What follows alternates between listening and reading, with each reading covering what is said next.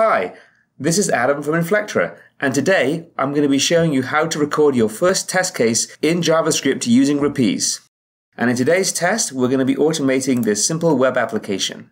The first thing we're going to do is go into Rapise, and we're going to go to the File menu, and we're going to choose the option to create new test. When you do that, it's going to pop up a window. If you're using Spirateam, you can create the test directly in your test management tool. Otherwise, just click the Create Local button, and that's going to save the test case directly on our local hard drive. The first thing we need to do now is give our test a name, and I'm going to choose Web Test 1. And now we'll also need to choose the type of test. Since this is a web application, we will choose the Web Cross-Browser Testing option.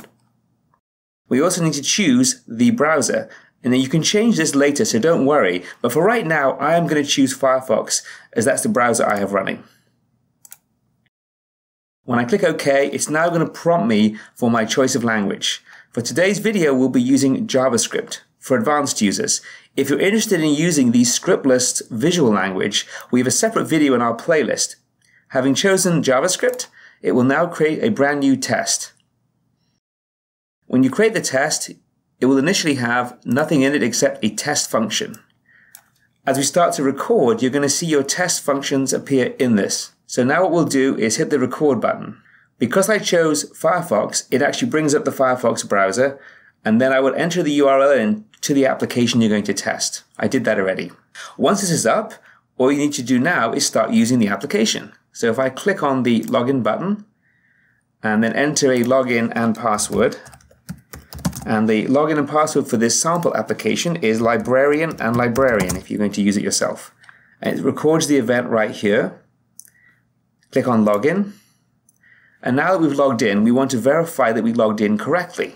So what we'll do is we'll click on the verify option after we've moved the mouse over librarian. So we choose Control and 1, and that brings up the verify box. And then what we'll do is click the inner text option. If you wanted to verify a different property, you can choose anything from the list here. Now I'll click OK, and it added my verify step right here. I'm now going to click on the option to create a new book. And when the screen appears, I'll enter a book's name. I'm also going to choose a different author. Then I hit Insert. You'll notice it's been recording my actions as I've been doing it. And the last thing I want to do is verify my book was created correctly. So to do that, I'm going to use this Verify button. I move the mouse over the name of the book. I then do Control and 1 again, and I choose the inner text option again, hit OK, and there's my verification. All I have to do now is hit Log Out. I've logged out, and I can now hit Finish. And there's my test. And if you look, what it's done is recorded an action for every operation I did in the application. And in the left-hand side in the tree, you'll see we actually have all the recorded objects. If you find that something's been recorded more than once, which can happen if you click twice, you can remove it directly from the script right here. And then all that you have to do now is just play it back. Playback is really easy. If you want to play it back in the same browser, you just hit the play button. Make sure the web browser is ready. And it will now play back in the browser. As it's playing back, you'll notice that on the bottom right, there is the playback screen that will show you the progress.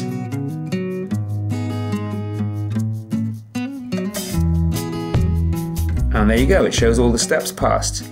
To play back in a different browser is pretty easy also. You just go to your start page, choose a different browser. I'll choose Internet Explorer right here, and then just hit the play button again. It pops up the other browser, and it's playing it back exactly the same way.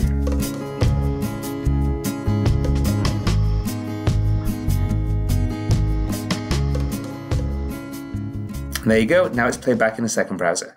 And that's how you record and play back a simple web test using Rapise in JavaScript. If you'd like to watch more videos about automated testing and Rapise, please subscribe to our YouTube channel.